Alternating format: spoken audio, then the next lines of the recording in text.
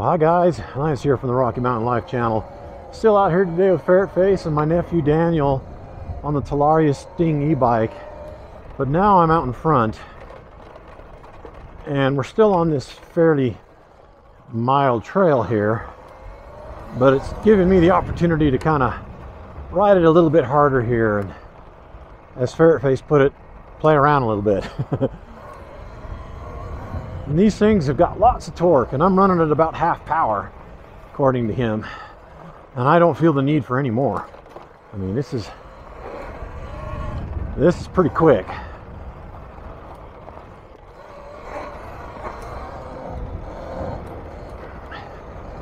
So if you're concerned about the fun factor on one of these, the fun factor is pretty good.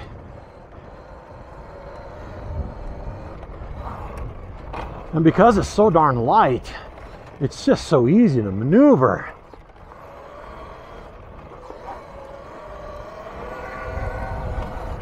And you're not going to be able to hear the acceleration because there's virtually no noise, but boy, it's actually quite peppy, even on the power mode that I've got it on, which is Eco 9.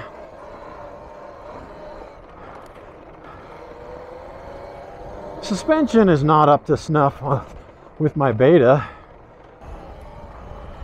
I think if somebody was willing to invest in some suspension upgrades on it, I don't think it would be that bad. There's no rear fender on this thing though, so every little puddle gets my rear end wet. And I'm wearing jeans, so when you wear jeans and you get them wet, they stay wet forever. It takes a long time to dry out. Oh boy, it's quick. Very snappy. Ferret Face is talking about working on a new throttle thing for it to see if we can smooth out the power, because it's pretty aggressive hit for this one.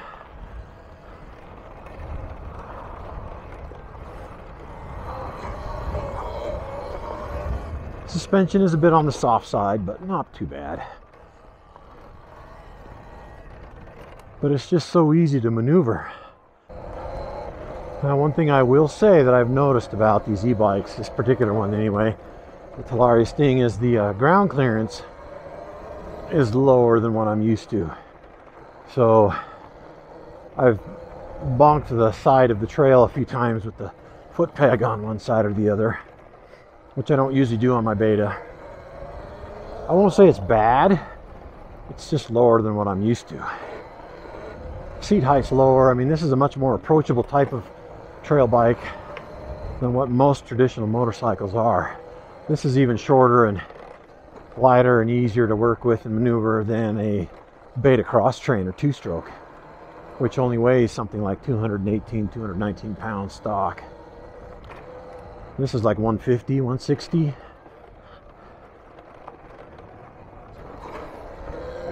The rake is fairly steep on this, but it's not difficult to ride. It's actually quite approachable. But I am aware that the foot pegs are closer to the ground than what I'm accustomed to with my 500.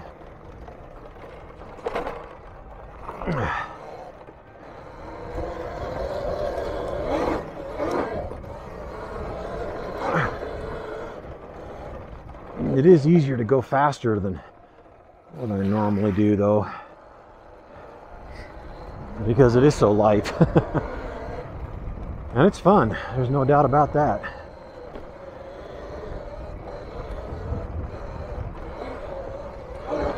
Which is the whole reason why we do this anyway, right? It's to have fun. And it's fun.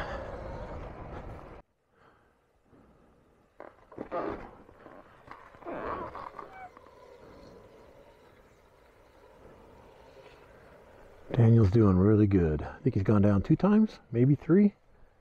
Not bad at all for a first timer on a trail.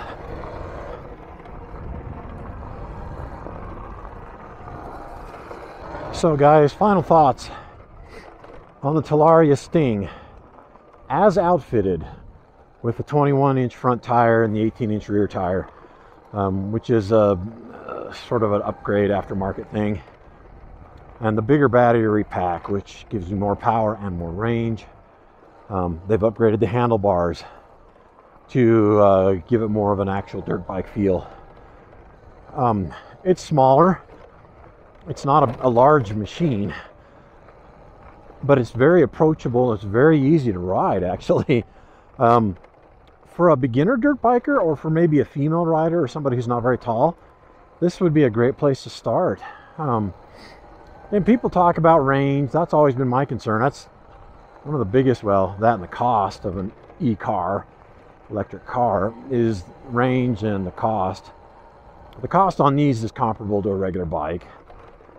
I think this bike here, I think Aaron told me, is somewhere in the vicinity of $9,500, $9,800 set up the way this one is, which is a lot of money for something that doesn't have as beefy a suspension as a regular dirt bike and things. But this one's also highly upgraded.